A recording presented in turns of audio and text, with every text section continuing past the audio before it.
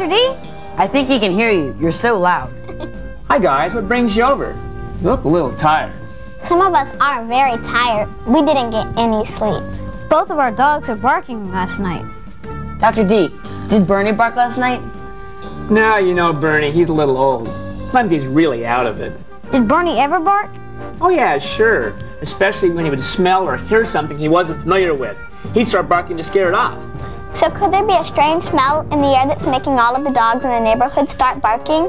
Could be. I thought the treehouse techs would be back, working on another problem. So I made up this board.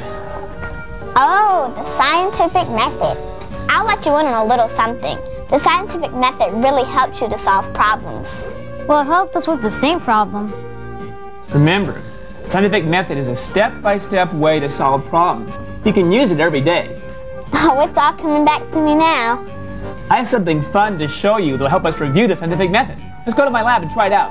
Okay. Does anyone know what this device is called? I've seen one before, but I don't know what it's called. Well, it's called the Newton's cradle. If you wanted to find out how it worked, what would you do? I guess I'd play around with it. If we are following the scientific method, then the first thing we would do is to identify the problem. And of course we'd have to observe it. Well, you're observing it already by playing with it. What do you think we can say is the problem? Well, I noticed that when I pull this ball back and then release it, another ball pops out. Does that happen every time? And what about two balls? That's the problem. Remember, a problem has to be stated in the form of a question. So our problem is, what happens to the balls on the other side when I pull back a certain number of balls?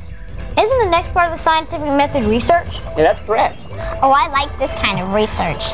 Let's see what happens when I pull back two balls. I'll collect data. Whoa, wait a minute. Don't forget, we have to control the variables. All the variables are the same except for one. So pull back your two balls the same distance that Jacob pulled back his one. That's right. I forgot about those variables. Wait, what happens if I do three balls? Are we ready for our hypothesis yet? I know the hypothesis. When you let go of two balls come out. And if you let go of three balls come out. That's right. Remember, the hypothesis has to be written so it can be tested. For example, the same number of balls I pulled back will come out on the other side. Okay, are we ready to experiment yet? That's my favorite part. Okay, let's test the hypothesis. Let's see what happens. If I pull back four balls, then four balls should come out on the other side.